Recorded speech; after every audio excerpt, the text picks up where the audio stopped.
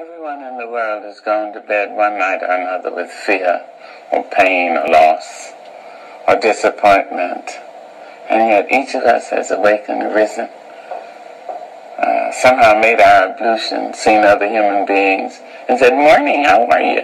Fine, thanks, and you?" It's amazing. Wherever that abides in the human being, there is the nobleness of the human spirit, despite it all, black and white, Asian, Spanish, Native American, pretty, plain, thin, fat, vowed or celibate, we rise. You may write me down in history with your bitter, twisted lies. You may trod me in the very dirt, but still like dust, I'll rise. Does my sassiness upset you? Why are you beset with gloom, just 'cause I walk as if I have oil wells pumping in my living room?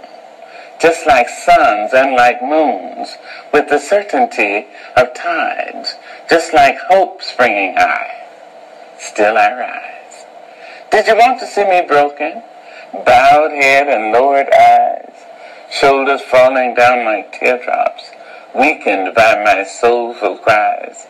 Does my sassiness upset you? Don't take it so hard just 'cause I laugh. As if I have gold mines digging in my own backyard. You can shoot me with your words. You can cut me with your lies. You can kill me with your hatefulness. But just like life, I'll rise. Does my sexiness offend you? Oh, does it come as a surprise that I dance as if I have diamonds at the meeting of my thighs? Out of the huts of history's shame I rise. Up from a past rooted in pain I rise. A black ocean leaping and wide, welling and swelling, I bear in the tide. Leaving behind nights of terror and fear, I rise. Into a daybreak miraculously clear, I rise.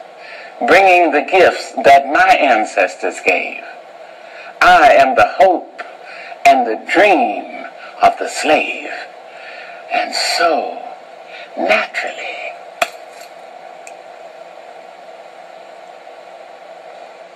there I go right.